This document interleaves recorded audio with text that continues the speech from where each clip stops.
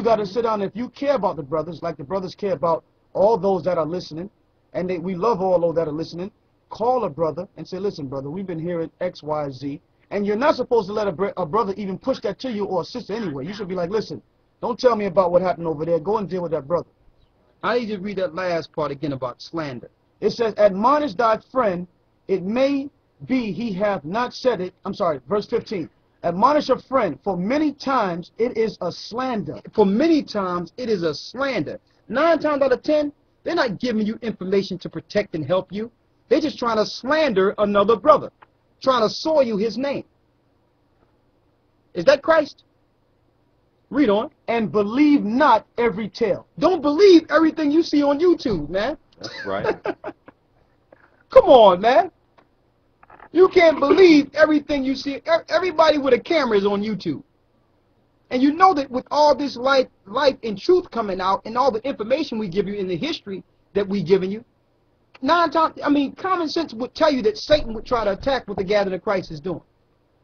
You know how many people how many letters we receive from brothers and sisters that have come out of darkness?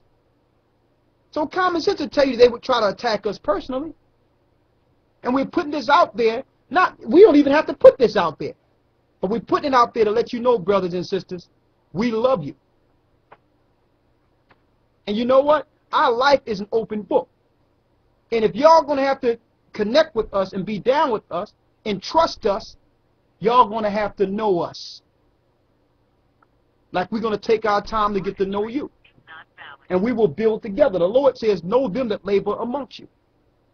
Okay?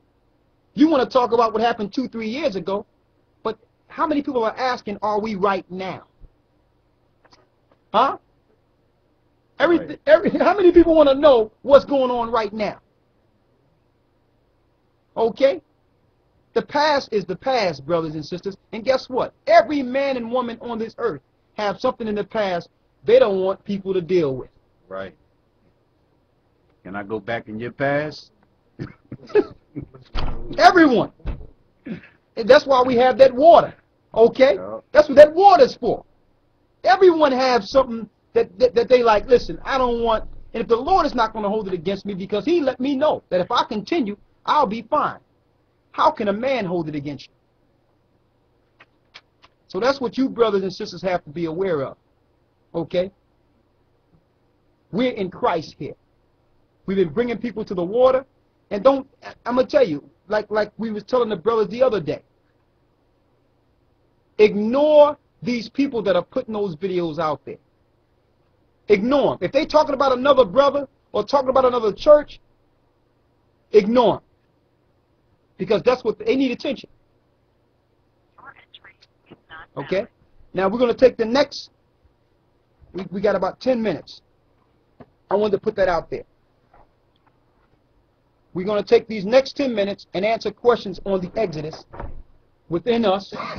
And then we're going to answer questions for those that want to type it in from the Justin TV.